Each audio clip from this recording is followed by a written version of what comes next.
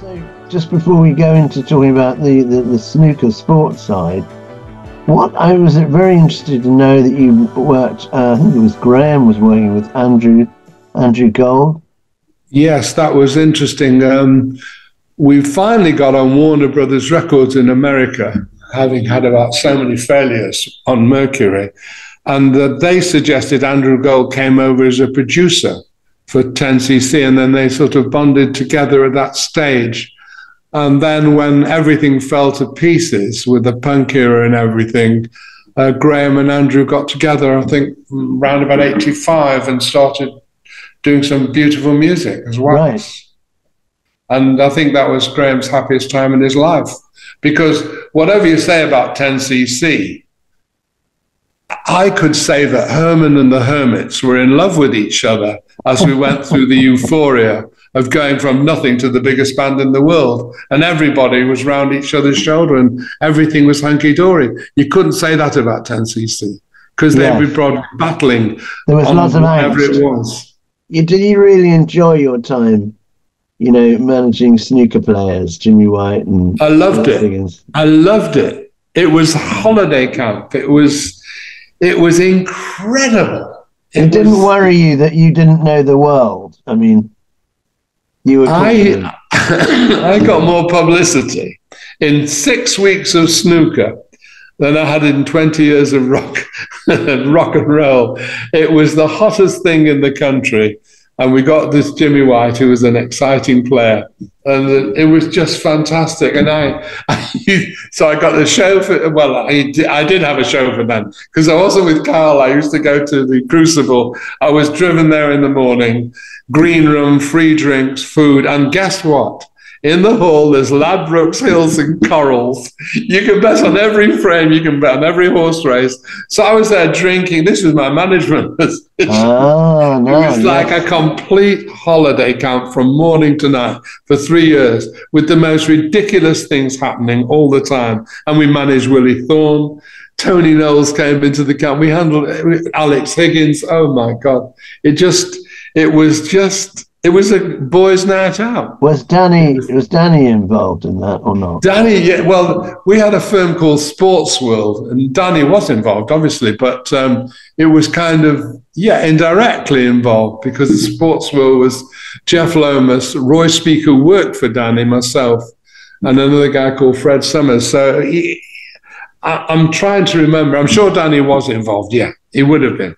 Danny was involved in everything. I wanted the Kennedy Street to be the biggest company in the world, and I wanted to go public. That was my aim in life. I thought that's the only way I could capitalize on the success. Yes. Otherwise, all that's happening is I'm spending all the money. Danny's a very careful person, 9 to 5, 9 to 7, whatever, works every day. Everything. And I was the kind of guy that came in with crazy ideas, which are too crazy for words. And then one might happen, and that's great. And I wanted to represent all classical music. Only one fault. You couldn't, because it was controlled by Gabai. You can stand on your bloody head, you won't get arrested. So my idea was if you play classical music, you don't have to worry about who the artist is. You just put the concert on and make them, you couldn't get in there. Yeah. I wanted to get into comedy.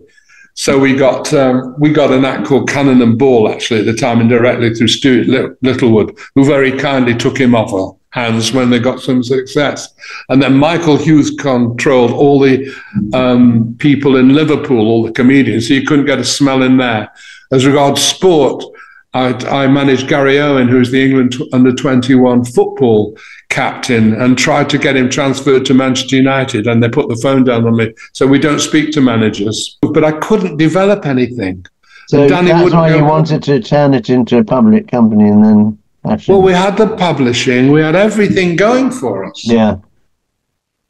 So what happened? But Danny didn't want it. Danny just refused point blank because... I don't think he wanted other people looking over his shoulder. Yeah. And he never spent any money, Danny. So he was sort of he amassed his fortune. Yeah. I did the opposite. You spent yours. Absolutely. It's like the joke. Have you heard the joke about the two Jewish women that are talking to each other. And Mr. Levy, how's your son doing? He says, oh, it's not too bad. He says he's got a nice house in Surrey, and he's got a yacht in the south of France. He's a lawyer. He's very nice. And what about you, Mrs. Carr? Oh, God, it's terrible, my son. It's terrible. What do you mean? He says, hasn't he got a Rolls Royce? He says, yes, and he's got a plane under, yes. And he's got, a house in Park Lane as well. What's the problem? He only earns £15 a week. So it's the same thing. You can always spend more. You can always spend more than you earn. And the biggest fool can ask more questions than the wisest man can answer. Yeah. So I sent you a dashboard of dials, of your mental health dials. And I said, could you choose two that were important to you as a sort of, these two make sense? What are they? Yeah, stress is it's horrible. Yes, I have a lot of stress in my life, yes. I think all my stress would be financial. And this problem of spending more than you earn and not being able to say to Carol, no, I don't want to have a Louis XIV armchair in a cottage, which we don't use, that sort of thing. I always wanted to please people, and that sort of hurt me in a way. I couldn't control my own expenditure because I always thought money would always come in, and it always did. So it wasn't that, be sensible. What happens if it suddenly dries up? I didn't think like that. So there's always a stress. And if you're gambling as well and you're losing, you owe the bookmaker's money, you owe the mortgage company money, you owe this one, that one. Again, it all piles up on top of you. And that gives you the stress, which I don't think is very good for you as far as a health concern. I think stress is the worst thing of all. Yeah. Well, I think stress... And you're saying, how do you deal with it? Well, I didn't drink to deal with it. Yeah. I did do exercise at one stage when I was that age, that exercise was fun. I used to go walking and things like that, which I liked doing. Swimming I quite liked exercise. I think exercise at my own level, not because I have to do a regime and lift weights and God knows what. I just like walking, fresh air, golf. Well, that's good. No, that is good for stress. Also, not putting yourself in a stressful situation. Well, that's difficult. That is difficult. I know. But if you're gambling, you're seduced by. Well, it's not only the gambling. It was. I always wanted. I suppose, in a way, I was competing in the rat race. Always being up with the Joneses creates a tremendous pressure on you. If I'd have stayed in my first house. And I'd do what Danny did. Danny used to go on the same holiday every year for 2 weeks to somewhere. He bought a flat there and he went there every 2 weeks. And I went around the bloody world. Yeah. In 5-star hotels. But you have to be true to yourself, don't you? I mean, that's the thing. When I was 50, I said to Carol, look, I want to go around the world with you. I don't want to do it when I'm 80, when I can't move. And we went to every country. We went right around the world on a wonderful world trip. And I never regretted that. Whereas I couldn't see somebody like Danny ever doing that in a million years because he'll want to see Manchester City at the weekend or whatever. No, I mean, look, Shaka and Asangu, Yeah. And my partnership with Danny was priceless. You had one person that's dead careful, the other person that's a lunatic, and then the two come together. And when things are going well, boy, they're going well. But when things aren't going well, then there's a tension because the tension also is the stress because you're taking money out of the company, so the other guy's got to take it out even though he doesn't want to. So you can't build up the company because one partner's taking all the money out. I mean, I acted like an idiot, but I was out of control actually. No, I'm sure. Yeah, it's interesting. And I wasn't alone. I mean, I could never understand people like Brian Epstein who spend, hours at a roulette table and cover every number. And what's all that about? I mean, the guy was the biggest thing. I mean, can you imagine? Didn't last. Didn't Nope. Well, that was a bit sad. Shame, really. He was a nice guy. Okay, we're gonna come up to the end now. What have you learned from writing this book, living where you are? I don't know how long you've been in Palm Springs. Since 1990. Oh, really? Yeah, but I was a snowbird for a snowbird for probably 30 years, and we bought a house in 2005. Right. And then with COVID, I've not been back to England, and that's when the book evolved from being here on COVID. Did you enjoy writing it, or did you hate writing it and now enjoy it? What I did was, Charlie Thomas wrote the book. He was originally a sports guy on Sky TV, and then he did the 10cc documentary BBC because he did the documentaries. Oh, right. I didn't know he even wrote anything. I just said, look, would you like to do a book? Come up to Palm Springs, spend a few days, and let's put it all down. So he came up like we're talking now, and we talked for about 4 hours a day. And then he put and the great thing was, he put his angle on it. He was a fan at Nebworth. He was at that concert. So I was in the back having a rouse with Bannister for all the problems, and he was in the front with all the drug-orientated marijuana smoke that was going around. And so we had both sides of the story. And also, he described it from his point of view, so it's really quite good.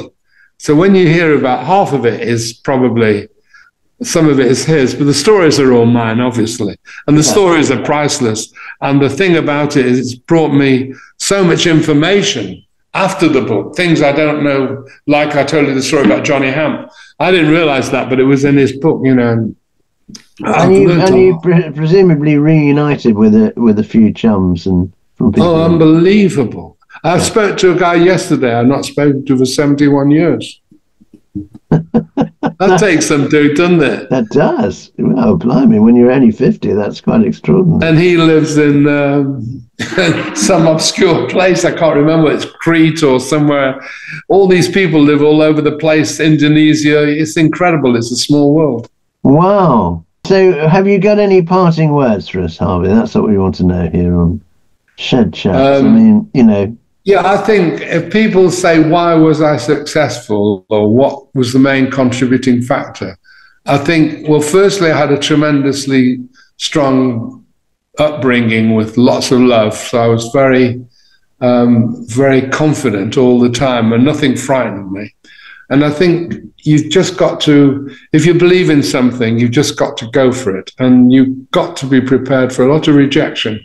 And I think you've not got to really take any notice of the rejections. I think you just got to keep plowing on, because so many people would tell me how rubbish Herman's Hermits were and what I was wasting my time for. And those people just knew nothing. They just talk for the sake of talking. And they're very cynical. People are very cynical. You know, and malicious in a way, yeah. You've got to be positive about everything you do. Otherwise, don't do it. Yeah. And having a strong marriage and all that, and that must have made a big difference having Carol in your life.